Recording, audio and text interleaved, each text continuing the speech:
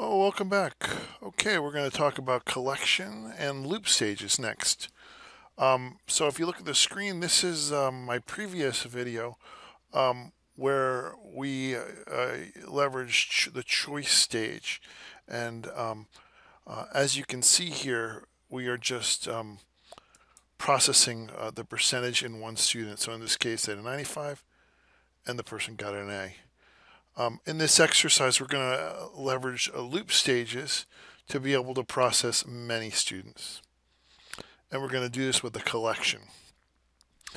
Just so you know, a collection is a stage made up of many data items packed into a single data item. This is similar to an array that you would see in many programming languages. A collection is like a table with many columns. So the first thing I'm going to do is drag a collection to the canvas.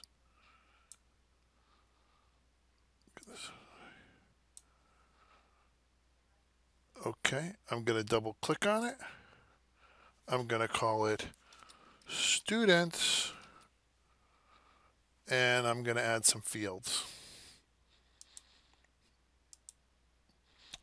And the first column is name, and that is a data type of text, and that is student's name. And I'm going to add another field. The next field is percentage,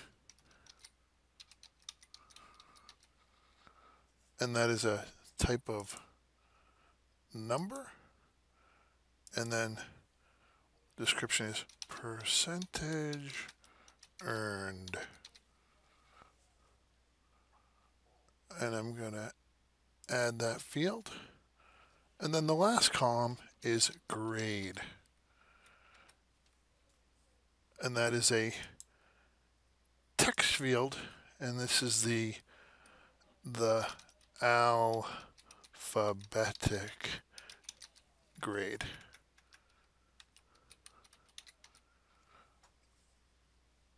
And I'm going to hit OK. Double click again. And then I'm going to put in the initial values.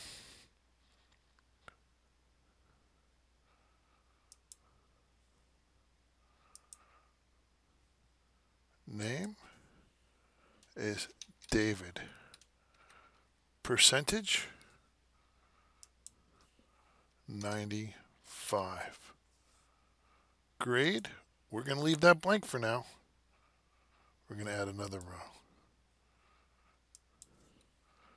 Jennifer 85. We're going to add another row. Sam 75. Add row. Alex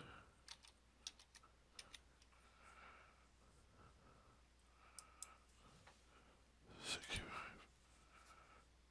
Add row. Jake 100. Okay. And you'll see that then we're going to go to the current values, and you see that is all blank.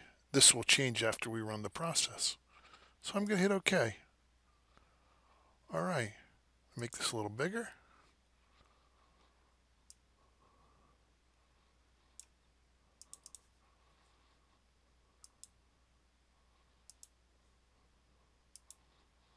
Okay. And now since we're using a collection, I'm going to get rid of these static values here by selecting them and hitting the delete button. Okay, so now that we have a collection, I'm going to move this off to the side if I can. That's actually quite big. I'm going to put this right here. Okay, so the next step that we're going to do is we're going to add a loop. Okay, so you go to your loop.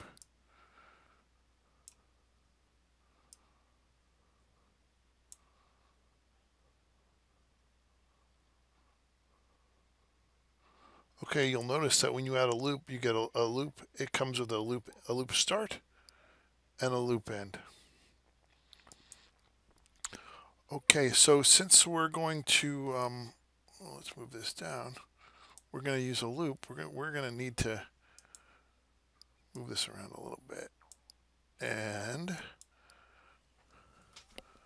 delete this link. Come on. What?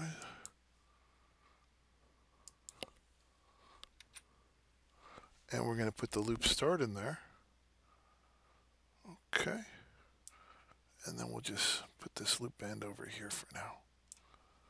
We'll add the link to here. Loop start. Go start to loop start. And now we are in a position where we can leverage the logic that we've already created in our previous video, but apply it to this array. Okay.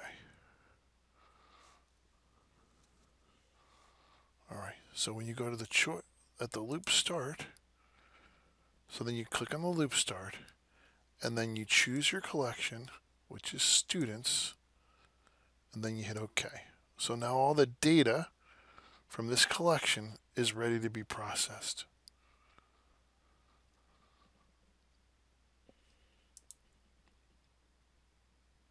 All right. So in the previous lesson, we had static values, and this all represents static values. Now what we need to do is drill into the collections and replace percentage with students percentage. So let me see if I can do this elegantly.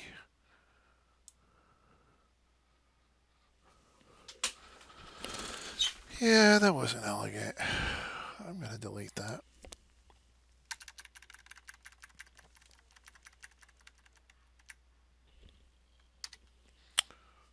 So you go into here, and probably the easiest way is just to type it. S-T-U-D-E-N-T. Students dot. So it's the name of the collection dot the field. So it's students dot percentage. Now I am going to go through and I'm just going to cut and paste that into it. So it's actually quite easy to do if you just double click to put it in there. So now I'm going to do the rest.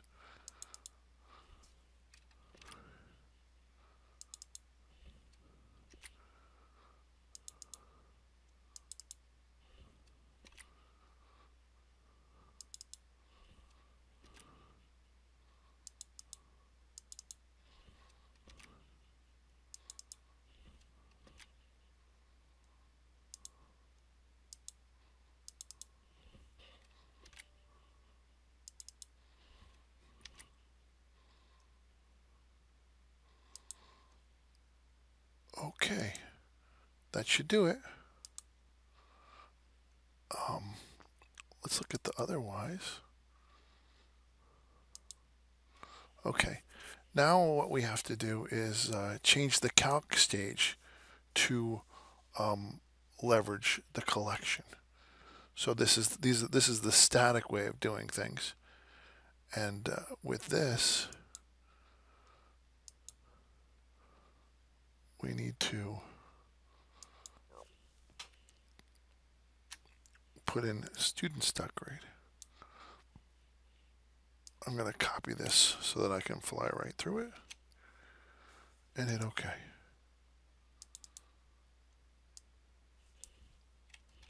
And hit OK.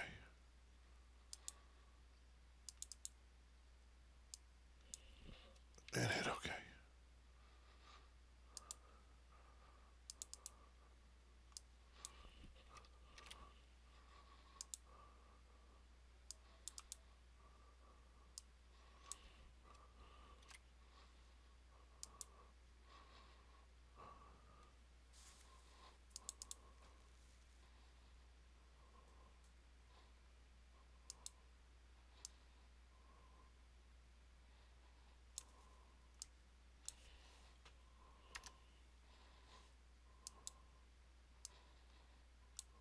Okay, that should do it.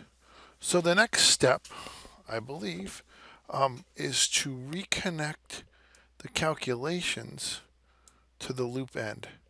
So the way you do that is you click on your link and you go like so, and like so, and then like so, and one more time, one more time. Okay, and if you notice when you do that, all of a sudden the end stage opens up. So what you do, what I like to do is I go like this, put it right over the top, go back to the link, and the loop end goes up to the end. Okay, so I think that should do it. I'm crossing my fingers. So what you got to do is, what I always do is I always reset, and then I play.